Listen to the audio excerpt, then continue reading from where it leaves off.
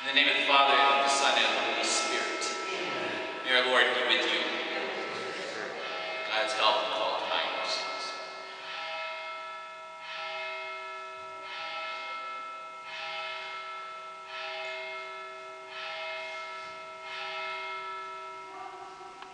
Lord Jesus, you came to reconcile us to one another and the Father. Lord, have mercy. Lord, have mercy. Heal the wounds of sin, division. Christ, have mercy. Christ, have mercy. Intercede for us with the Father. Lord, have mercy. Lord, have mercy. May Almighty God have mercy on us, forgive us our sin, and bring us to everlasting life. Amen. We pray. Almighty God, by this gift of your faith, will offer you right and praiseworthy service. Grant, we pray, that we may hasten without stumbling to receive the things you have promised. We ask this through Christ our Lord. Amen.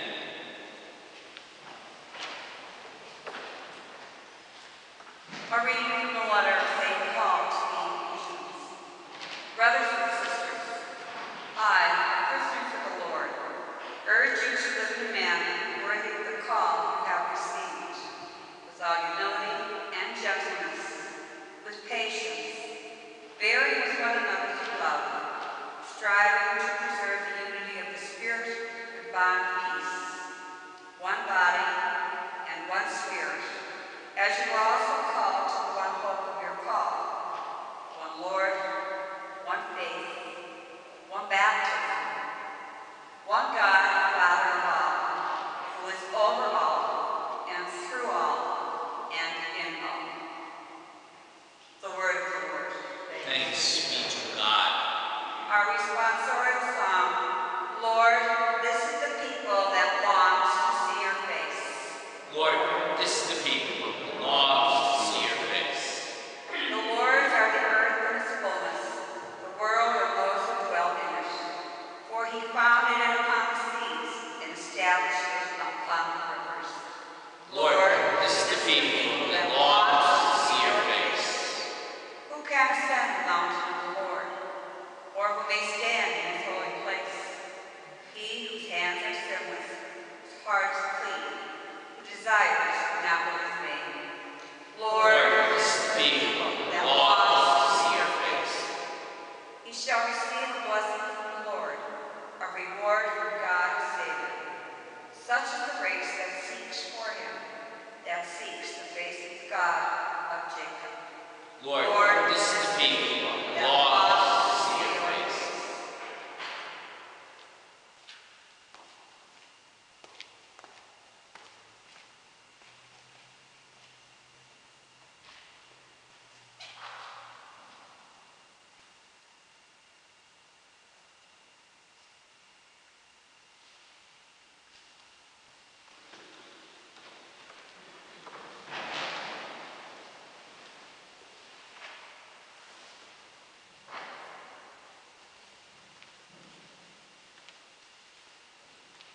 May our Lord be with you.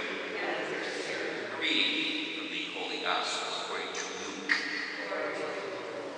Jesus says to the crowds, when you see a cloud rising in the west, you say immediately, it's going to rain, and it does. When you notice the wind blowing from the south, you say it's going to be hot, and it is.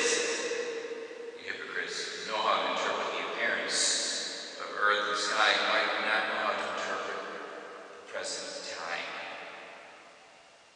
Why do you not judge for yourselves what's right? If you were to go with your opponent before a magistrate, you can never settle the matter on the way. Otherwise, your opponent will turn you over to the judge hand you over to the constable. The constable will throw you into prison. I say you will not be released until you pay the last penny. The Gospel of the Lord. Praise to you, Lord Jesus Christ.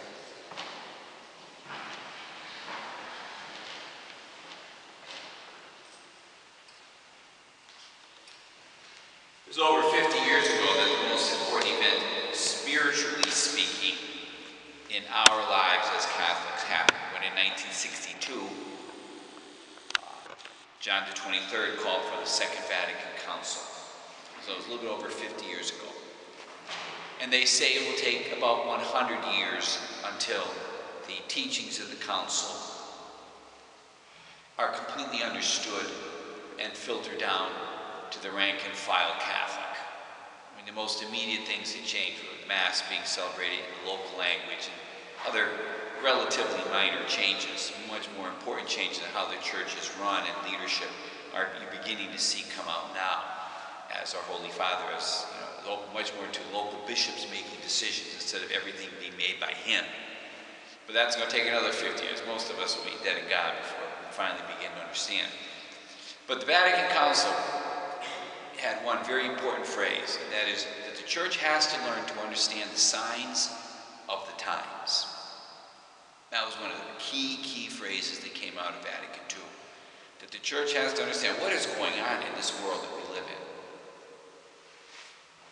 And those of us old enough to remember the 60s were a time with an awful lot of social upheaval and unrest. Riots in the streets in Chicago and many other cities in Philadelphia, New York, California, Los Angeles. Women's movement, feminism growing. Those were interesting times to be alive. What are the signs of the times now? You might say, the same thing.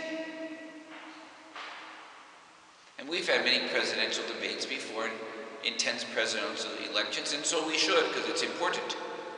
But we never had the divisions that we have now.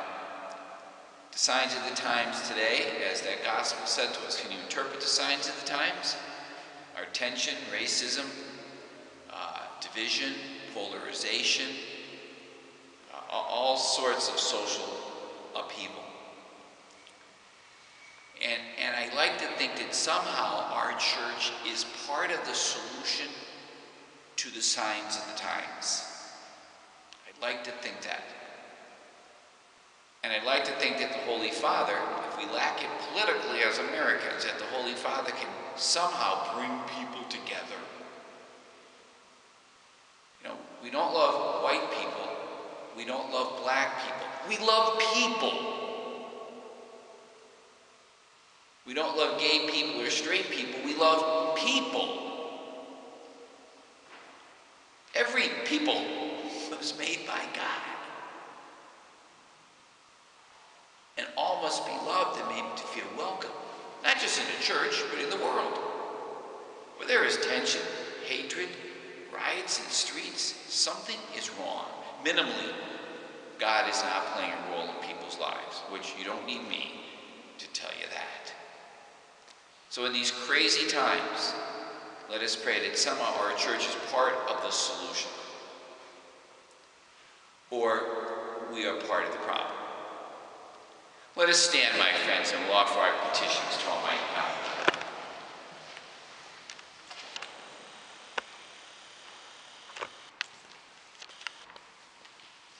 Our response, Lord, hear our prayer, that church leaders, stewards of our faith, will live in a way that will draw all believers to know Christ. We praise you, Lord. Lord, hear our prayer. That the world's government authorities will work together in the cause of global peace. We praise you, Lord. Lord, hear our prayer. For the containment and eventual eradication of the COVID-19 virus. We praise you, Lord. Lord, hear our prayer. For all those who ask us to pray for them, we praise you, Lord. Lord, hear our prayer. For those who have died, especially for Carl Fox, for whom this Mass is being offered, may they be at peace with God. We praise you, Lord. Lord, hear our prayer. God, we beg you to hear our prayers. Help your church understand, read signs of our time, that we may bring peace, that we may bring you to this world. We make all our prayers through Christ our Lord. Amen.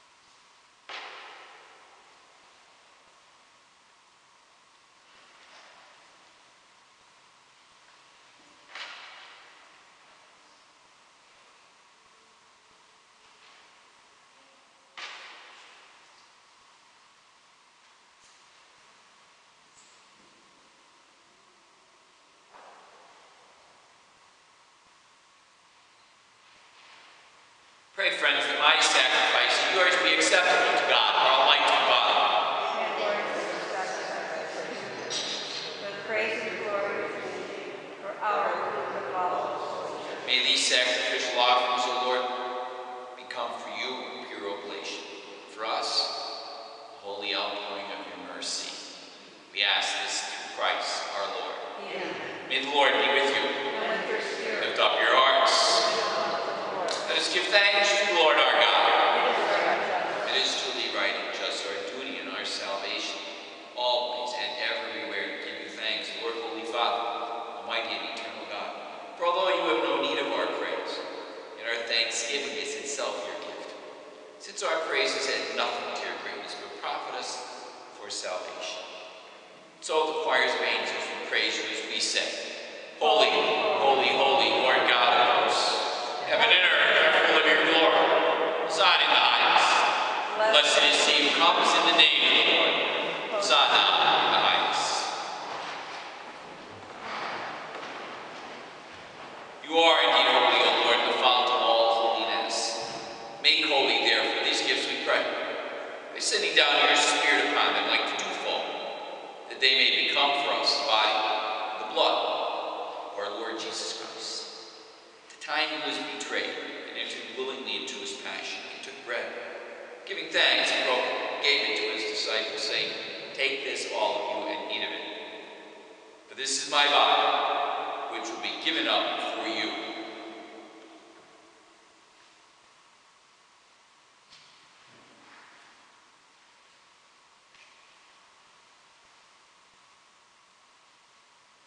In a similar way, we separated to the chalice. Once more, giving thanks, he gave it to his disciples, saying, Take this, all of you, drink from it. This is the chalice of my blood, blood of a new and eternal covenant, which will be poured out for you, for many, for the forgiveness of sins. Do this in memory of me.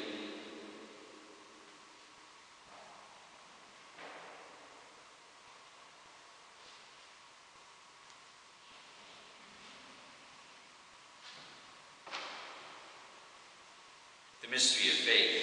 Save us, Savior of the world, for by your cross and resurrection you have set us free. Therefore, as we celebrate the memorial of his death and resurrection, we offer you, Lord, the bread of life, the chalice of salvation, giving thanks that you held us worthy to be in your presence and minister to you. Humbly we pray that, partaking of the body and blood of Christ, we may be gathered into one by the Holy Spirit. Remember, Lord, your church spread throughout the world. Bring her to the fullness of charity with Francis, our Pope, Joseph, our Bishop, all the clergy. Remember also our brothers and sisters who fall asleep in the hope of the resurrection, all who died in your mercy. Welcome them into the light of your face. Have mercy on us all, we pray, that with the Blessed Virgin Mary, Mother of God, the blessed apostles, and all the saints who have pleased you throughout the ages, we may merit to be co-heirs to eternal life, and praise you and glorify you through your Son, Jesus Christ. Through and with him and in him, O God, Almighty Father, in the unity of the Holy Spirit, all glory and honor is yours forever and ever. Amen. At the Savior's command, formed by divine teaching, we dare to say, Our Father, who art in heaven, hallowed be thy name. Thy kingdom come, thy will be done, on earth as it is in heaven.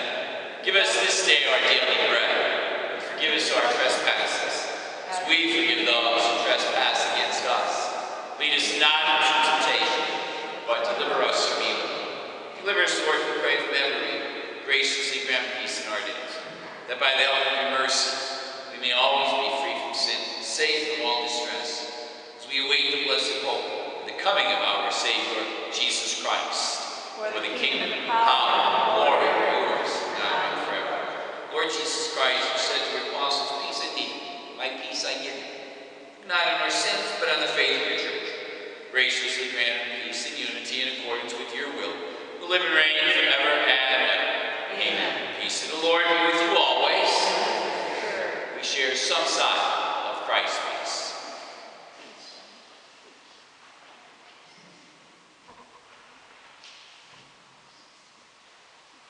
Lamb of God, Lamb of God, take away the sins of the world, have mercy on us. Lamb of God,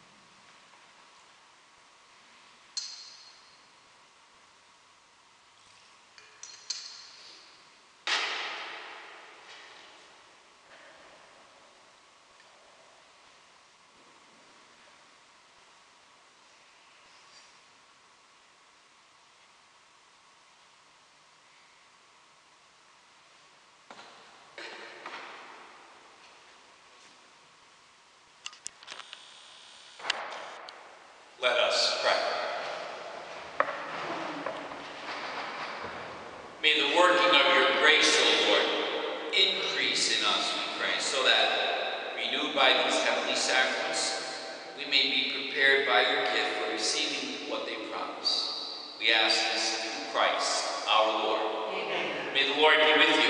And with your spirit. And God bless us, our families, the Father, the Son, and the Holy Spirit. Amen. Our liturgy ends with going, please glorify God.